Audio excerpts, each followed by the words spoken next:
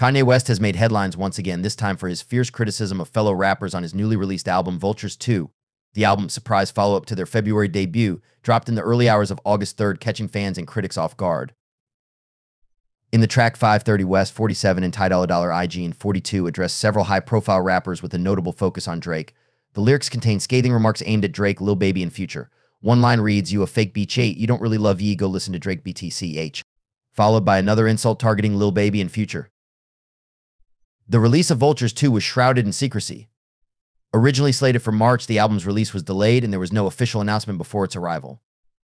Kanye and Ty teased the album with a cryptic message on Yeezy.com and a live stream on YouTube, which left many fans surprised and some describing the timing as random.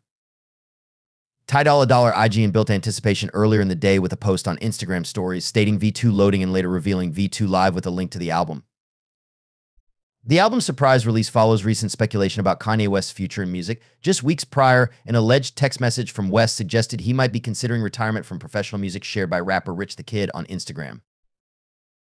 As West and Drake's on-again, off-again feud continues, Vultures 2 adds a new chapter to their ongoing rivalry. Fans are already discussing the implications of the track and its impact on the hip-hop community.